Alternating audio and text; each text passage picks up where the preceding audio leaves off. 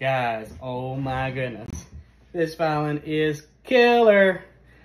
It is handmade, bench copy, Guarneri del Gesu old bull model. How often do you see an old bull model? Ooh, ooh. Sings like $1 million. It's thinly made, like it's just vibrates in your hands like a speaker cone. It's lightweight. And oh man, I put some heavy gauge Helia core violin strings on it. It's got the Whitner style tailpiece. I lowered the string action and this thing just burns rubber. Not very often, do you hear a violin just bark and growl and push air like a handmade mandolin. Wow, this thing's got it like those old French violins, you know? Check out this D.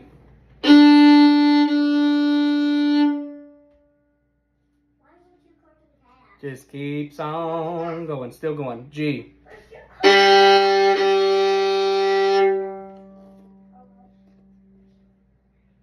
Still going. A. A cuts like a knife.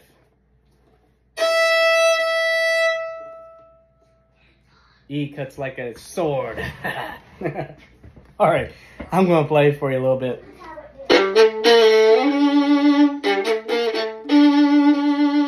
You hear that power? Not very many violins I get ever sound like that. That's crazy. Listen to the staccato.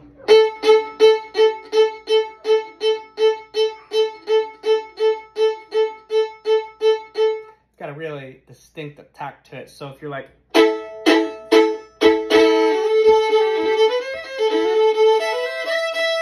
got a lot of that stuff to it, you know.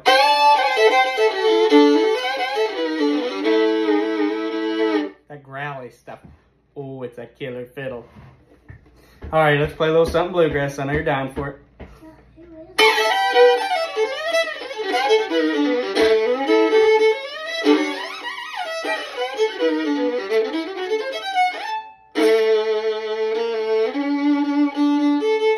I just can't get over how much meat it has. It's just the whole time.